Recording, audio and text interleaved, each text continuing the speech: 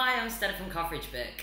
I'm going to be taking you through the tool today, and I'm going to show you how you can add in your clips, how you can build reports within minutes, how you can share them with your stakeholders, customize them, make them on brand, and I'm also going to show you how you can draw out some insights from past clips to help you with your end of year reports and updating the important people.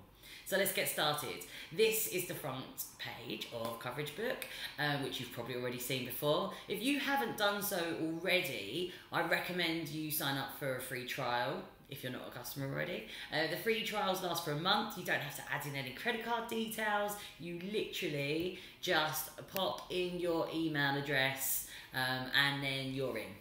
So you'll probably know by now that we're not a monitoring tool. We're not a monitoring service. That's very different.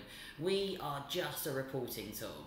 So once you're in, whether you're a customer or a free trial, you will have a look and your screen will look like this. This is actually my account. So these are my clients on the left and my reports on the right. And we're in the My Books view. We've also got a section called My Insights, which is pretty cool, but I'm going to take you through that in a bit more detail later on. It's all of the clips I've ever added into CoverageBook, so I'm going to show you how you can draw some insights out of there in your own account. But back to the report section, I recommend you invite your team members in. You can do that in a free trial as well as a paid account. Literally just put their email address in and they will get an invite in. There's no limit on how many people you can have in, so definitely do that. We can also have a really good chat with David.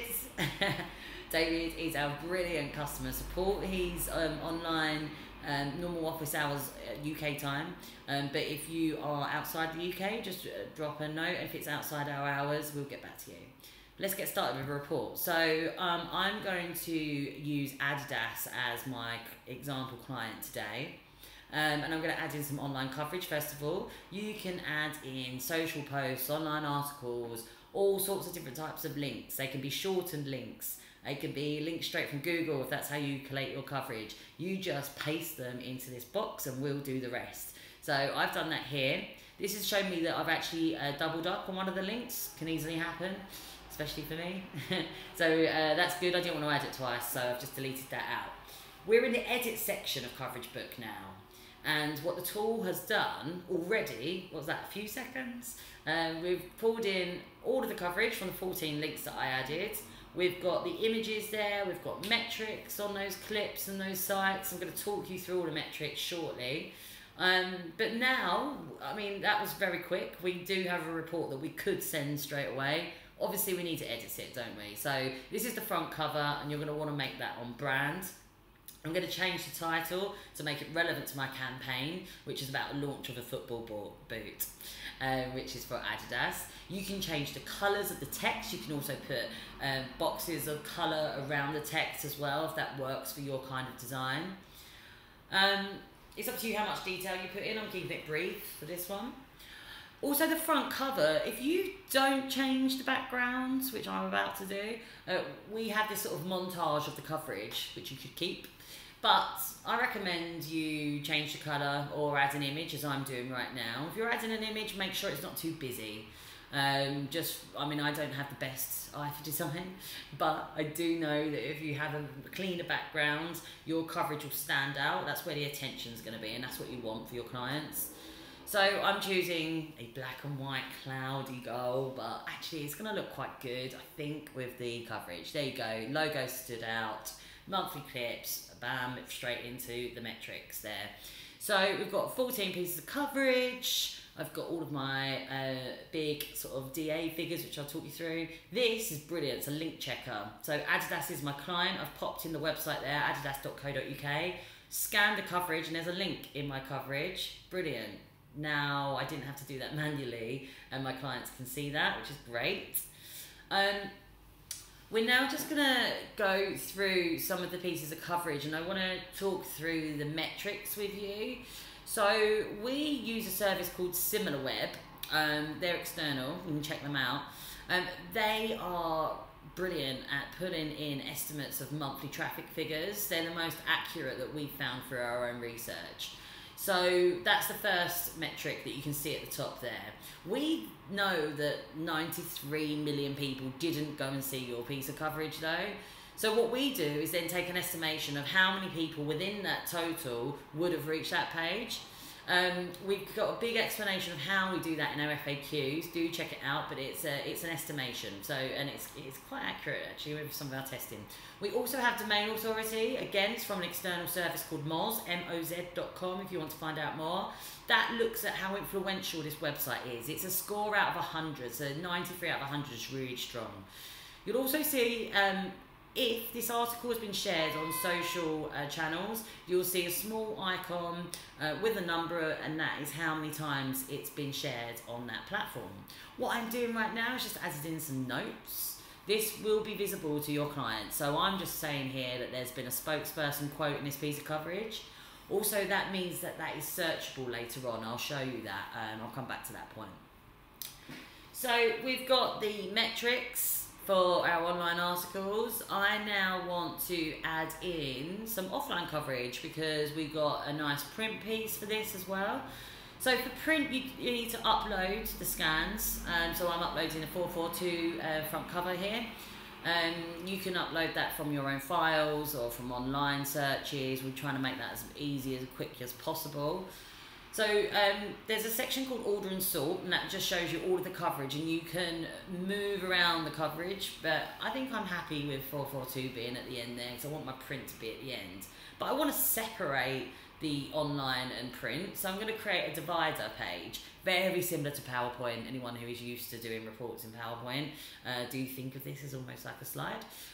So yeah, I'm keeping this really plain, but if you are good at design, go for it with the colours.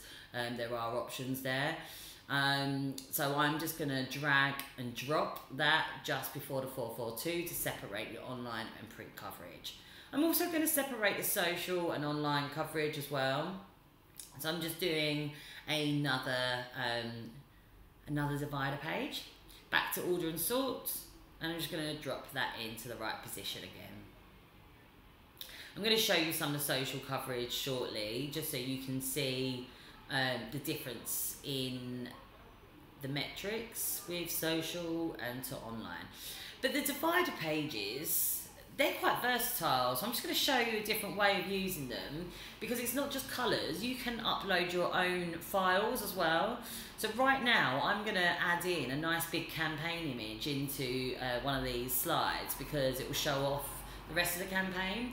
You can, if you had like an infographic or a PowerPoint or something that you wanted to have as part of your report, you can input them into a divider page. They're, as I say, they're really versatile. Have a play around with them, but this is how I've added an image, and I'm going to put that right up front of the report because it's a great image, and it relates to the campaign, and the client will recognise it. So yeah, they're really versatile, and some of our customers use them in really interesting ways, so recommend having a play there. This is how the report looks so far. There was a button just on the top left of viewing full screen. I clicked on that just so I wanted to see what my clients would see once I share it, you know. So this is it. You can see all of the pieces of coverage. You saw the image at the top. See the background image, the clear, nice, clean image. Looks good. I've got a YouTube piece in there. The video plays within the reports. They don't even need to leave to go to YouTube, but they could if they want to. So I'm back in the edit view again because I just want to customize it a little bit more. So I could change the order here by metric, but I'm quite happy with just moving the odd piece just so my halo pieces are at the top, and I can do that in drag and drop in order and sort there. But as I say, if you had a big book of like 200 pieces, you could use our ordering at the top. So this is a section called highlights at the top. Now, what I'm doing right now is just picking out my sort of halo pieces and just using the gold starring system. So they will be just popped up to the top. They'll still be in the book in the order that I've set. But what we'll do is just take a small thumbnail of the piece and just put that at the top. So when anyone looks at the report, they will see those thumbnails at the top and just be like, okay, they're the halo pieces, seen that. Just in case you have a really big book and they don't scroll all the way down. I know that that happens sometimes. There they are. That's what it will look like. So So, in the big summary metrics, so the metrics that I've already talked about, they are all added together as totals at the top summary there in the tiles. But what I've done as well, you can add your own custom one. So I've added like my own score, because your client might have its own score. You can add those in at the top. You might also have like other metrics from social platforms you use. You can add those in if you want. So I went to the share section, and there's a couple of options here. Now what I'm doing right now is downloading a CSV file. And that's all of the metrics and all of the details of this report. So there's all of the URLs, all the coverage clips, and then all of the metrics there. Estimated coverage views, traffic, whether it was shared socially. Some people just need this information. So there you go. Also, there is a PDF section. I know a lot of people are used to attaching PDFs to email. I would say if you are doing this, well, just try not to do this, because we've created this PDF for print versions. What I would say is use this one, which is the links, shareable links, and pop those in your email. You can even customize them here, your domain links, your URLs to your sort of company name. And it's just really easy to share there, and you can pop that in an email, or if you're using Slack or whatever, you send that link to your client, and then they can view the report like this. This is what it looks like: the metrics, the highlights, campaign image, and then all of the coverage clips there. They can also click through on those, and it will go through to the clips. This is what the PDF looks like. So very similar, but separated into pages. As you can see, it has been made for printing. So if you actually wanted to have a physical book, it's going to be high quality. That's why I was saying, like, probably don't attach to an email. But if you did attach it to an email, they can still click through on the PDF. It's still linkable, which is great. So that book is now in that My Book section. It's as quick as that. That's how quickly we've made a report. But do you ever need to make a quarterly report? Yes, I'm sure you do. I used to have to do it. So I'm just showing you, we've got a little merge button. So if you look at the reports, you can just click merge and then click other ones that you want to sort of stitch together. I've selected 3 here, and then I'm going to hit build merge book. And that's going to put all of them together. So it's going to add up all of the metrics. It's going to, there you go. We've called it merge book, but you can change that title, 69 pieces of coverage, all of the totals as quickly as that. I know that job used to take me a very long time. I don't know about you. So yeah, again, you can customize it. You can change the background color. They will go, we will put them in the order as you added the books in that order. But again, if you use order and sort, the selection on the left, you can change the order yourself there too. So yeah, it's exactly the same as I showed you before. That book is now in My Books, in that section. But I said that I wanted to show you this area, Insights. So all of the coverage I've ever added to the account is in this Insights section. So it's like 9,000 pieces for us. But you can refine down by client. So these are all our clients on the left. So I'm going to select Adidas as the example. And this is just really useful for anyone that needs to search for a piece of coverage. You could put a publication name in there, like what coverage have we had on the Daily Mail, for example. Or you can also search for any of the comments that I put in. So remember, I put in spokesperson. So great insights at the end of the year. Did we get any pieces with spokespeople quotes for that analysis and that measurement at the end? As well as insights, you can build books from here. So I'm going to put in some dates so I can refine all of the Adidas coverage down by date from November to February. And we've got this amount, and I can just hit new book, and straight away that's just gone straight into the edit view again. And I've got all of those clips that I selected from those, the date refined there. And then we've got 61 pieces of coverage, all of the metrics, and you're back into the process again of editing and customizing and then sharing with your clients. It's really easy. So yeah, end of year reports, no problem if all of your clips are in CoverageBook. Again, like some of our customers of CoverageBook have thousands of pieces of coverage, so we know that it's saving them days of time for those end of year reports. But yeah, you can like go through this section for different insights. You can also reorder your coverage by like the highest amount of traffic, which is quite interesting at the end of the year to have a look. And this is our blog.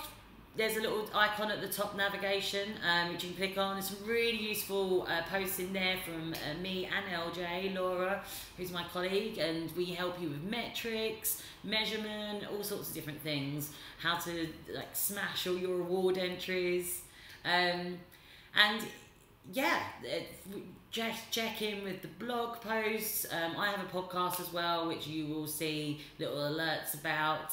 And yeah, if you have any problems at all, just remember that there is the chat icon at the bottom in the right hand corner of the screen, and David will be there, or there's lots of articles. I hope that sends you on your way. Please let us know if you have problems and also how you find the tool. Good luck.